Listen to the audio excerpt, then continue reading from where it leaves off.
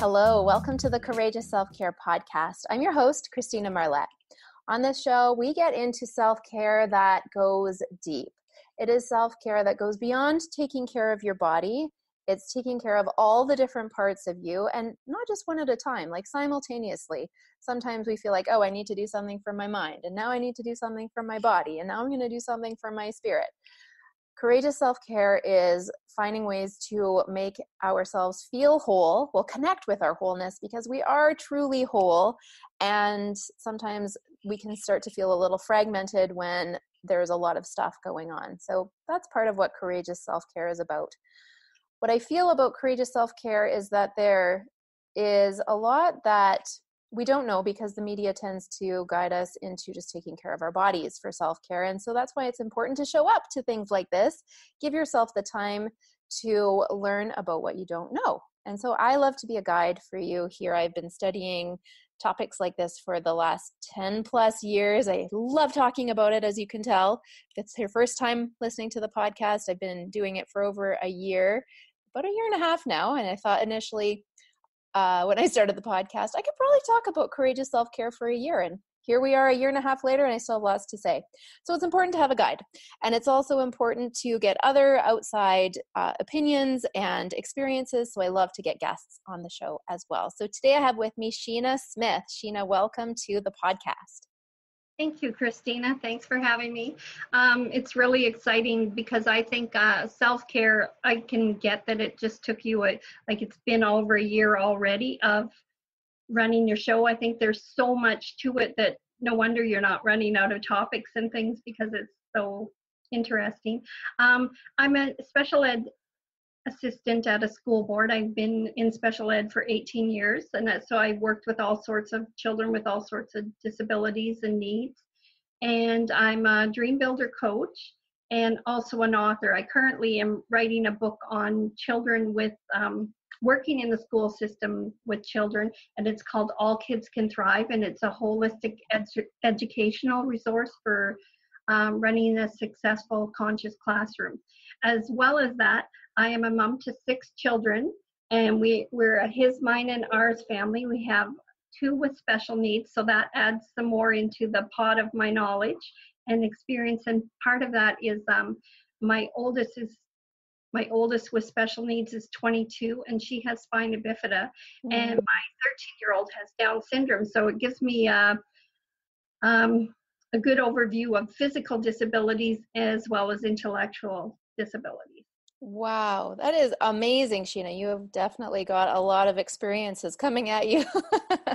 Yeah, it's my brain is lots. Yeah. So I'm curious, did you go into the special education before you had your daughter, your 22-year-old daughter, or after?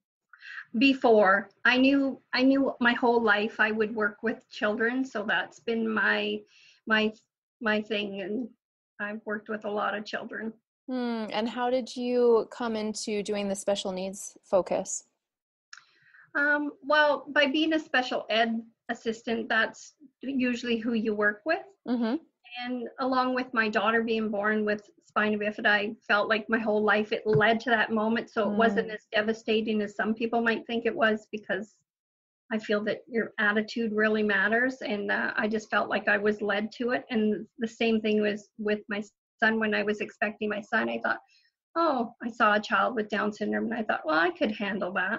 And next thing you know, I have a child with Down syndrome. Wow. So. Wow. It sounds like you have taken a really positive approach to that with your kids of all abilities, I guess. Right. How did you, I don't know if this is going to be your story of courage, and if it is, just you can say that and we'll talk about it later, but how did you come to that approach rather than being devastated, like you said some people are? I would say just by being resilient. From my own childhood, I've learned to be resilient, and I've often heard that people, if you were given the problems and you throw them all into a center of the room, you take back your own problems. So a lot of that is attitude and appreciating, instead of focusing on, what was so terrible about each of those disabilities, it's focusing on what was so great about them. Beautiful. That's so powerful. And for me, I don't have anyone with special needs in my life at all. And I really admire people like you who are immersed in it and are, just getting all the gifts that are available to dealing with those different kinds of abilities. So very interesting. We're going to now, with 6 kids and this career, it sounds like you are giving to other people a lot. And I love to hear guests share what they do for their own self-care, a current favorite self-care practice. And I feel like it's important to get this information out there because self-care means different things to different people. And when I get you to share on the show, you'll have an idea that will spark something in someone else, or they'll say, oh, I guess I'm in that tough situation and I don't have any excuse. If she's doing it, I can do it too. So I'd love to hear something that you find really nourishing. Sure. Well, what I found to keep on track was, first of all, just the attitude of gratitude and being grateful every day. And then when you have a child with special needs, many of us decide you're on a mission and you're going to find out whatever you can do to help your child. So you go and learn different things. I became a brain gym instructor and a certified nutritional consultant and just different things because my mission in life is to help people who hunger. But what I did was overload of things for not taking care of myself. So I hit overload and overwhelm and burnout and tired and exhausted and not being very good at receiving. So what I did was got into the self-care path, and that was finding things to do for myself that I would love to do, and that includes anything from getting enough sleep, eating proper foods, finding time to go in nature, learning how to meditate. That's something totally new to me, was learning how to meditate, and play time with friends, having a plan for the things that I do want to unfold and take place in my life, and just having travel and adventures. So I do lots of fun things. You're touching on a really important point, Sheena, that I want to elaborate on, which is often when we are filling ourselves up by giving to others, we are prolonging or putting off our own self-care, our own happiness, our own fun. And we think, well, I'll do it at the end. Or like we make a giant list of things to do and none of it is anything for us. It's always taking care of other people.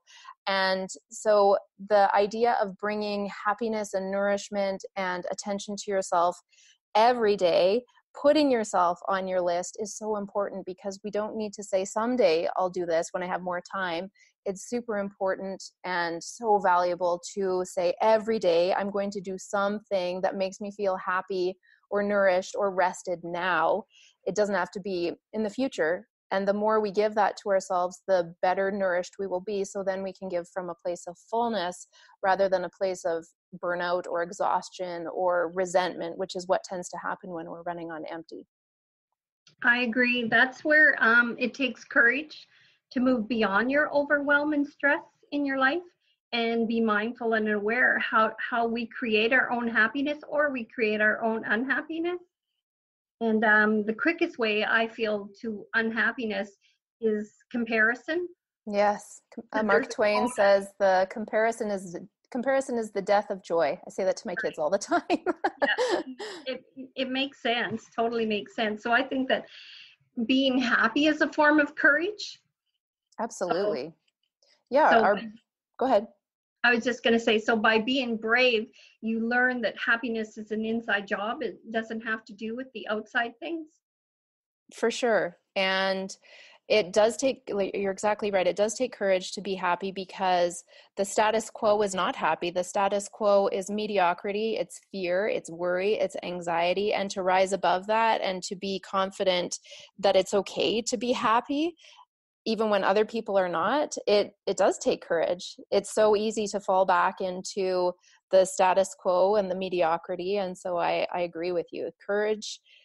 Happiness does take courage. And also our brains are wired to focus on the negative. But fortunately, because of neuroplasticity, we can change that. And it does.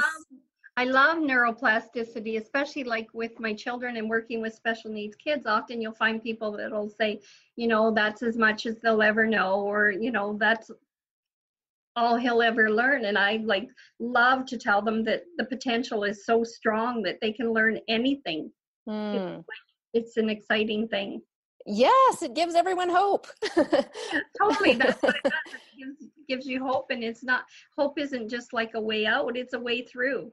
So Sheena, what it sounds like listening to you is that you've really cultivated a lifestyle where self-care is a priority, and you're very conscious of nourishing yourself from the inside out. Yes.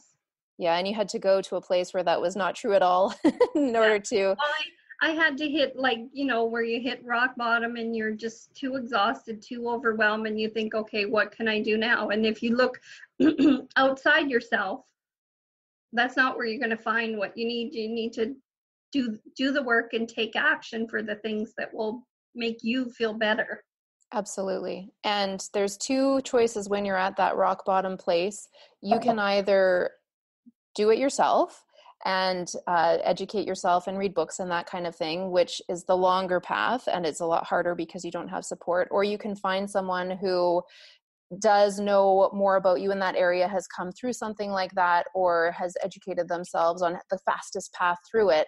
And that's a mentor or a guide. And so those kinds of people are out there. I'm one of those people. There are other kinds of people. You said a dream coach? A dream builder coach. A dream builder coach. Yeah. So it's so important to understand that even though the word self is in self-care, it's not something you do by yourself.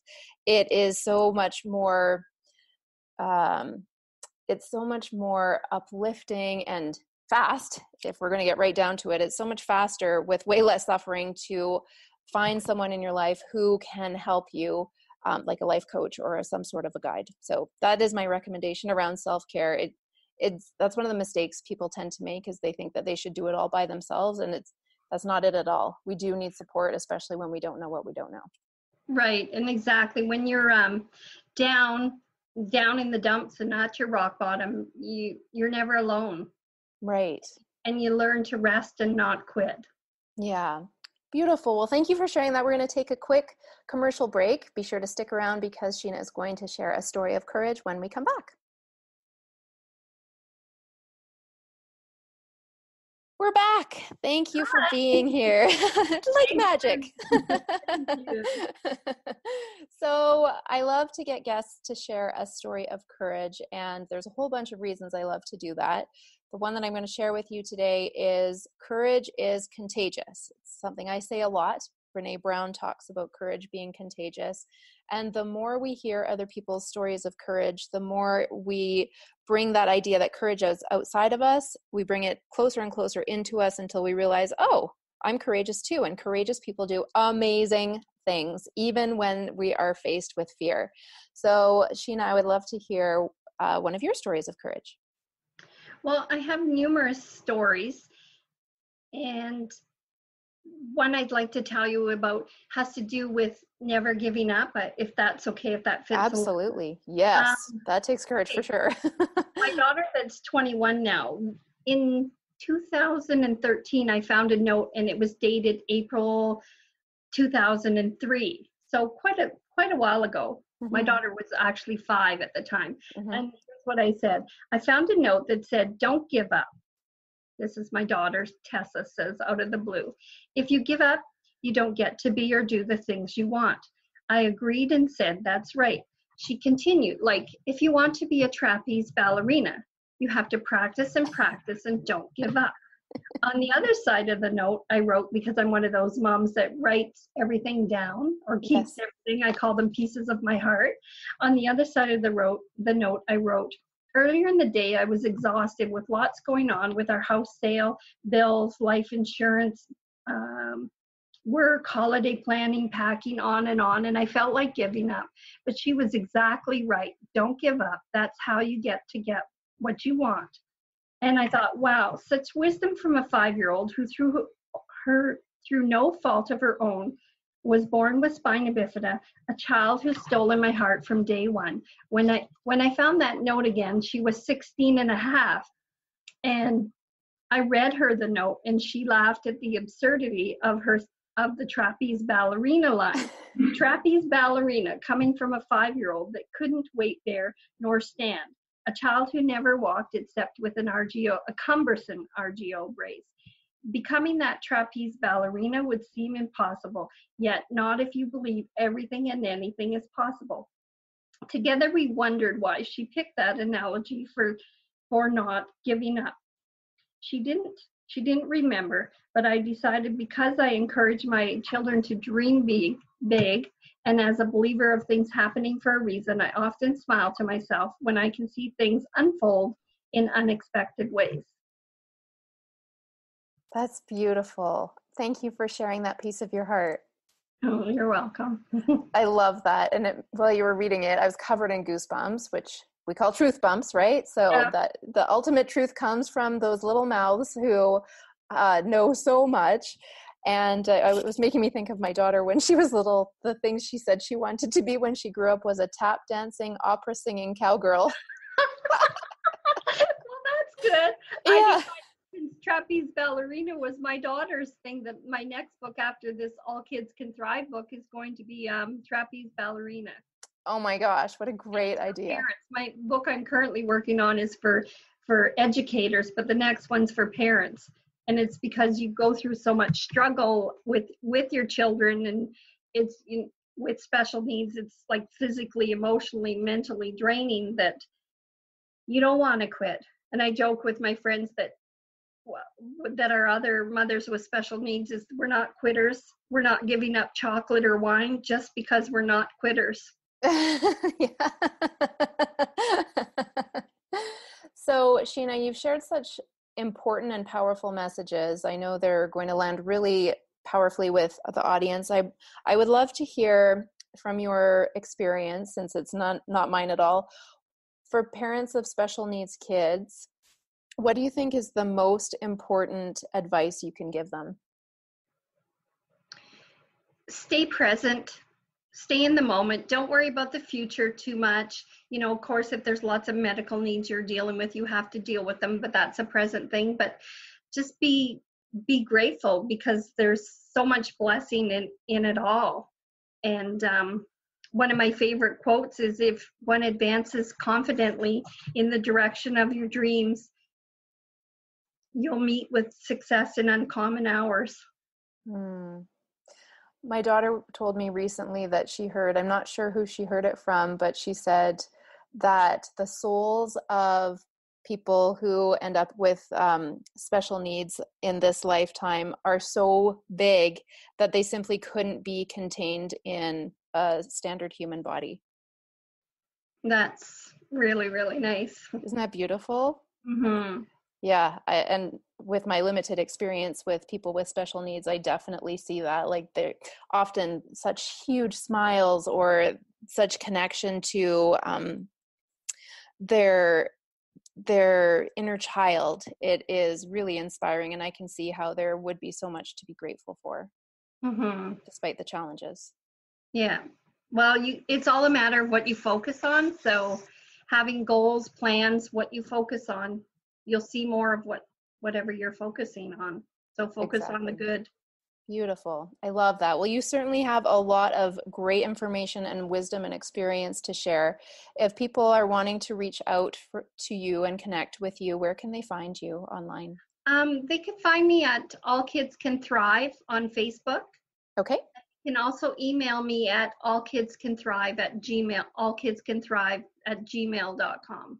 Beautiful. My website's currently under construction. Excellent. That's a great place to start. And when do you anticipate your book will be ready? This fall. It's with an editor right now, so this fall it'll be available. Great. And so people will be able to access that from your Facebook page? Yes. Okay, great. So if you are someone who is connected and needing information about special needs in the classroom, or you know someone, do be sure to visit Sheena's Facebook page, and I'm sure you'll have information there when your website's up and running too. Thanks so much. You are so welcome. I'm going to the link in, or the link for the, what am I trying to say? The Facebook link. You don't have to type it in. You can go to the show notes and click on it, and you can easily be taken to Sheena's Facebook page. And then you can connect with her there, or you can type in the email. That's not hard. So Sheena, thank you so much for giving us the gift of your time to be on the show and share this realm of experience and wisdom with special needs. I really feel like you've given us a gift today. Thanks so much for having me, Christina. It was a pleasure, and anyone can contact me. Beautiful. Thank you. And listeners, thank you for giving yourself the gift of time. You can give yourself a big virtual golden star for showing up today and giving yourself the gift of courageous self-care. I invite you to come back. This show airs once a week, and it alternates between shows with guest experts and also teachings about courageous self-care and how you can incorporate it into your life. Thank you for being here. I look forward to connecting with you again next time. Bye-bye for now.